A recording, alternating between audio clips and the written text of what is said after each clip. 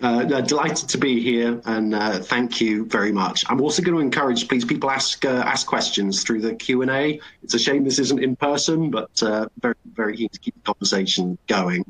What I want to do, though, today is share three key things. So I'm going to share some data from Skyscanner, what we're seeing. I want to share some of the traveller research that we've been doing over the last 6 months, and then probably more importantly, I want to share some of the ideas that we've had, some of the actions that we've taken to help our travellers and also to help our partners. And firstly, hopefully a lot of you already know Skyscanner, but just to give a bit of context, I've been with Skyscanner for almost a year.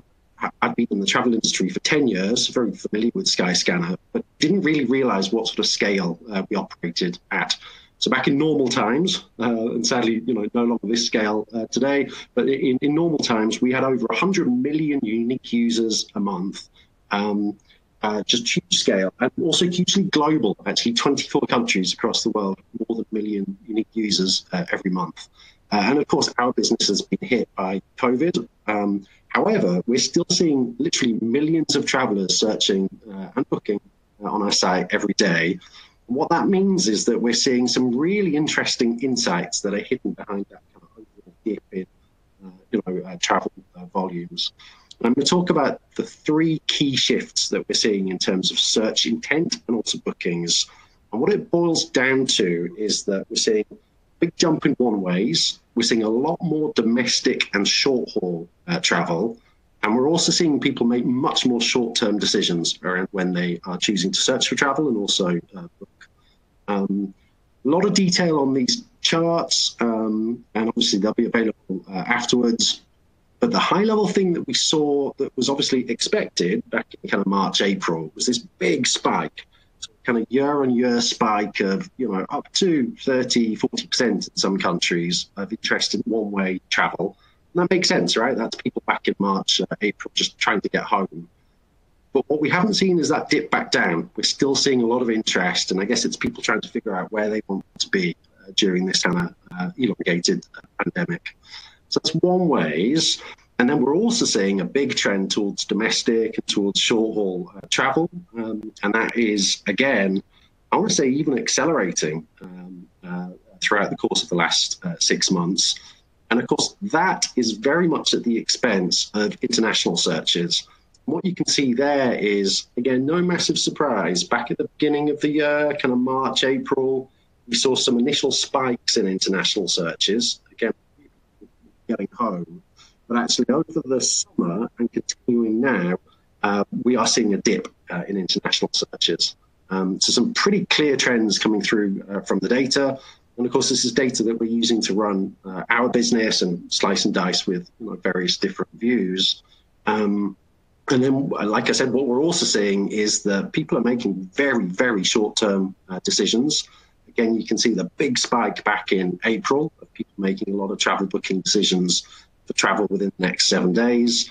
That dipped down a little bit over the summer, but we're seeing a resurgence of it now, but probably for different reasons. This is within 7 days, and an even more pronounced trend actually for people looking to make decisions for trips within a month. So the data is pretty clear. In addition to the data, what we've also done over the last 6 months is we've actually really ramped up the traveller research that we've been doing. So we talk to hundreds of travellers every week, and that's through a combination of in-person interviews, traditional market research, through on-site surveys, through other surveys. And if you add it up, we've talked to more than 6,500 travellers across the world over the last 6 months. And it's quite difficult to distill down all of that insight into a few key things, which is why I put a couple of the traveller comments on the slide for you to read. But there's a couple of really important insights, we think. So one of the big ones is that 25% of the people that we talk to actually are willing to book travel. And there's a lot of detail behind that in terms of people's individual attitudes to risk. The three big questions that travellers are asking themselves are firstly just the obvious one, which is, okay, can I actually go? Right? Is this country open?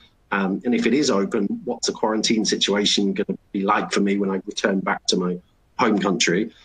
And then the second one, very, very subjective, but it's a big question mark around is it safe? And of course, it's very difficult to answer, but also questions like, is it going to feel safe? What's this new experience going to be like?